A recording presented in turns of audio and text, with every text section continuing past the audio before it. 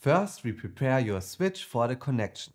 You take your switch out of the dock and now you press and hold the home button, which turns on the switch. To get to the menu, you need to press the A button 4 times in a row.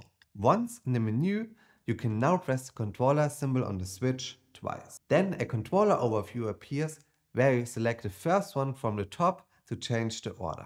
However, since you don't want to change the order but connect your new Switch Pro controller, we have to go against the instructions, because with your Switch Pro controller in the hand, you see a button next to the charging port, which you press and hold. Now your Switch Pro controller is registered and appears in the list. Since the controller has now been connected for the first time, it will be easier to connect to your Switch for the future times. Because while your Switch is in sleep modus, you can simply press the home button on the controller. This not only turns on your Switch, the controller also connects automatically and you can control the Switch with it. If this guide has helped you, I would be very happy about a like.